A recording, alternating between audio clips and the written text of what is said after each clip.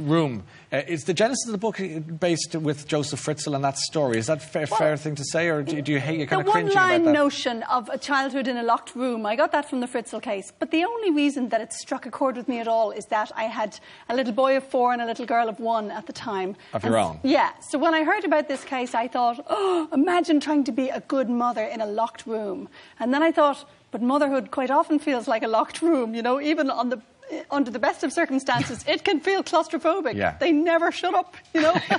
Yeah. And I'm sure then it struck me, you know, I'm sure being a child sometimes feels like you're trapped with these particular parents too, you know. Yeah. I mean, the parent-child bond is this intimate, magical relationship, but it can be downright constricting as well. And claustrophobic, perhaps. Indeed. So I suppose I thought that this story of a childhood, you know, in a locked shed would actually be a way of shining a light on the everyday heroic love between parent and child that can make up to the parent and child for all the problems the world throws at them. Yes, and I understand that, but then there's the darker sense of the story's origins, which, or at least for the book at least, is this idea that they're in this room because they're being locked up by a man who abducted the mother and had this child with her and comes to visit every night and hits the buttons on the door and the kid has to be put back into the wardrobe. You know, it's really creepy and it's unnerving. It's a dark story, but yes. The child's point of view is a way of sort of keeping the scariness at a distance, because as far as Jack knows, the world just is